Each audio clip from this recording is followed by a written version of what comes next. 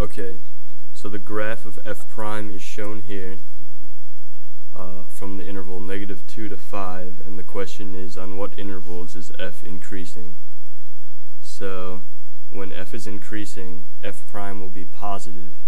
So it's the interval from here to here. So the answer is from -2 to 3. Okay, so this is the graph of f, and it asks if these three things exist. The limit as x approaches 2 from the negative side. Remember to talk really loud because they can turn the volume down, but they can't turn it up past a certain point. So and even louder than that. The limit Louder than that. as x approaches 2 from the positive side. Awesome. And the limit as x approaches 2. So from the negative side, we can see that it's increasing until this point here, and so the limit would be a, so that one exists. And then from the positive side, it approaches this point, b, so that exists too. But since as it approaches 2, it has to approach the same number from the positive and the negative side, so since those are not the same, then this does not exist. So it is just these two. Okay, so the function f is defined. Okay, so we have a derivative function, which is sine of x to the third minus x for the interval 0 to 2, and it says on what intervals is f increasing. So to find where f is increasing, you would look at the derivative and see where it is positive. So on the graph, this area from here to here, the derivative is positive. So we calculate the 0, and it's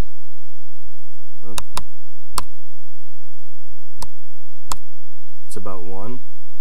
So then we calculate the other 0.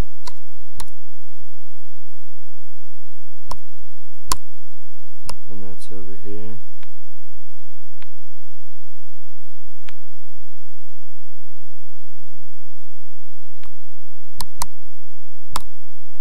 And write down.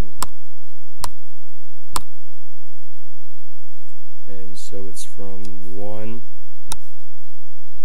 to 1.69.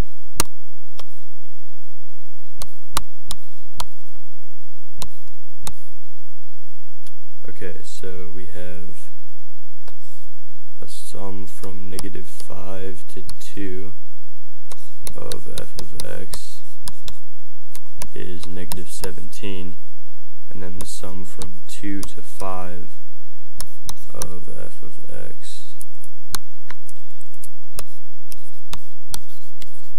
is -4. And then it asks what is the sum from -5 to 5 of f of x. Okay.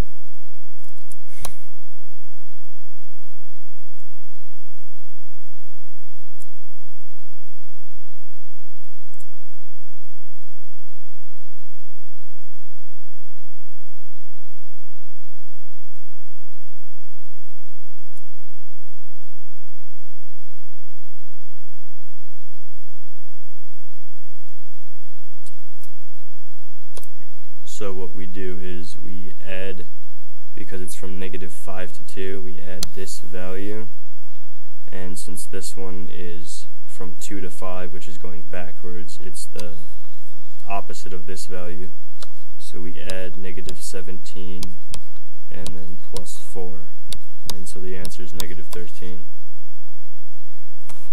Okay, so we have a derivative function, which is f prime of x equals x squared cosine of x squared, and it asks how many points of inflection does the graph of f have on the open interval is 2 to 2. So we'll plug in our function x squared cosine of x squared.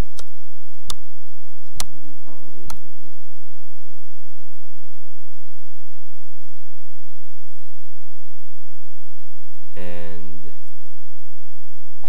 okay, so this is the graph of f prime, and there are 1, 2, 3, 4, 5 maximums or minimums. So there are 5 points of inflection.